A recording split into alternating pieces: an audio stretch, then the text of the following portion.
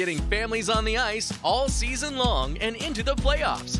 Luther Kia of Bloomington. Come see the 7-passenger Telluride and all the new 2023 models at Luther Kia of Bloomington.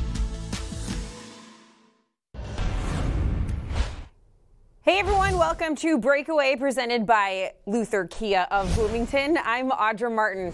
Well, the Wilds were looking to bring the momentum from that 5-2 homestand with them on the road this afternoon in Dallas, and they look to be well in control, especially through the first 40 minutes of action, taking a 4-1 lead into the third period. But that's when things got a bit interesting, as the Stars rifled off 4 unanswered in the third, eventually forcing overtime and the shootout, where Marc-Andre Fleury would make a huge save on Rope Hintz, who already had a hat trick in the game. Eventually, it's Freddie Gaudreau. Just consider him a guarantee in the shootout. We saw him pick up the win just a day ago against the Ducks. He gets it done here tonight as the Wild take down the Stars 6-5.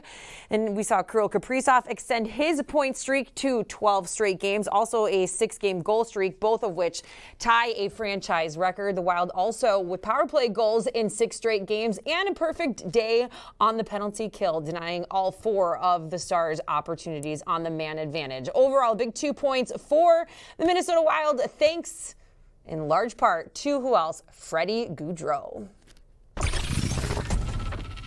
He's always been the choice. That was not a question at all. Freddie's real good in the shootouts, and obviously Kirill and Zuki are as well.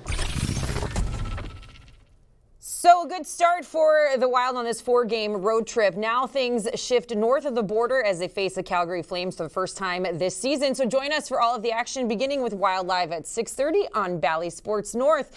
We hope to see you then. Until then, enjoy the rest of your Sunday night. We'll see you next time on Breakaway presented by Luther Kia of Bloomington.